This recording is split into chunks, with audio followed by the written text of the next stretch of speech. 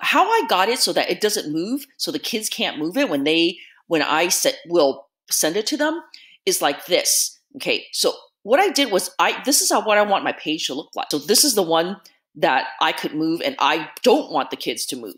Okay, so I'm just showing you.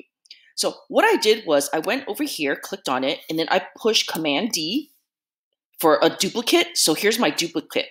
Okay, so working on my duplicate, what I did was I don't want any of this to move except I need to get rid of my audio recording, because if I make that unmovable, then the kids can't click on that link. They won't be able to hear my voice. So for now, I'm going to delete that. Remember, this is my duplicate copy.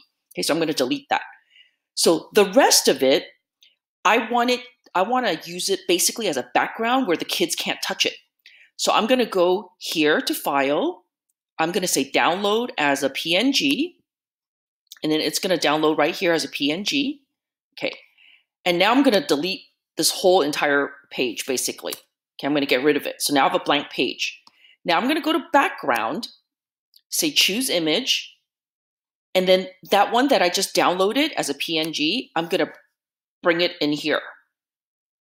Okay, and now so I say Done, and now when it comes back to my page, see, look, these ones I can't move anymore.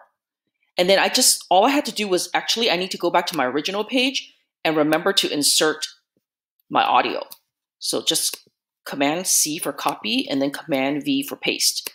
And then this is the copy that I will insert for every single child.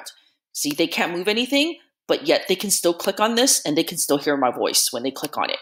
Okay, so that's how I did it. Hope this helps you.